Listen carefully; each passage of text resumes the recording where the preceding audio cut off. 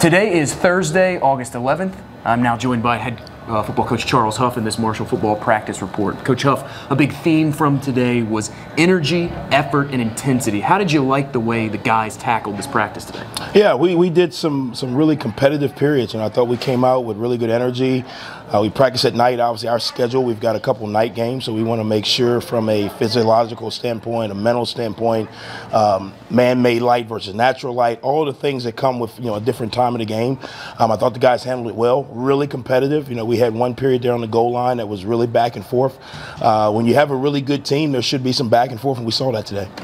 You talked to the guys after practice about self-assessing and being able to improve on that. What do you want to see in that self-assessment process from these players? Yeah, I think, when you're a competitor and you're competing at a high level, you're not satisfied. You may have made a great catch or made a great play, a great interception, but you want to know how you can do better, or how you can do it again. And that's what we got to get our guys to understand. Sometimes, players get into a situation where they are so excited to have made a play, and that's all they talk about for the next 3 plays.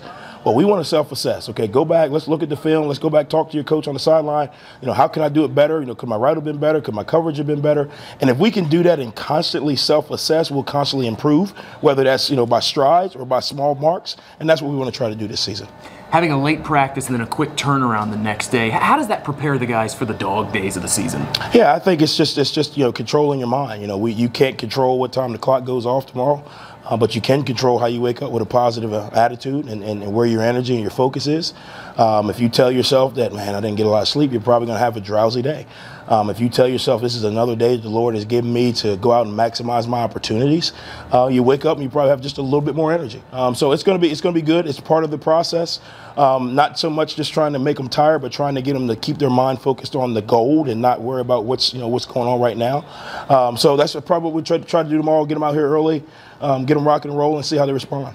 A guy like Clint Trickett sliding into that offensive coordinator role, he has college experience as a quarterback. How valuable is that for a quarterback room that is a little young this season? Yeah, I think it's really valuable. I think whenever you're coordinating, it really helps if you can see it from the quarterback's eyes. Doesn't mean you can't do it from other positions and be really good at it, but it really helps the quarterbacks. It really helps the offense. It really helps the receivers. It helps kind of have a little bit more continuity because, again, if you can see it through the quarterback's eyes, the quarterback is the general. The quarterback is what makes the offense go, whether you're running the ball or throwing the ball. If the coordinator can see it through his eyes, it helps that he played the position, so he knows a little bit about it. It really helps the quarterbacks have a little bit more control, a little bit more management on the field. Coach, thanks for your time. We'll see you Tuesday. Thank you, guys. Go Herd.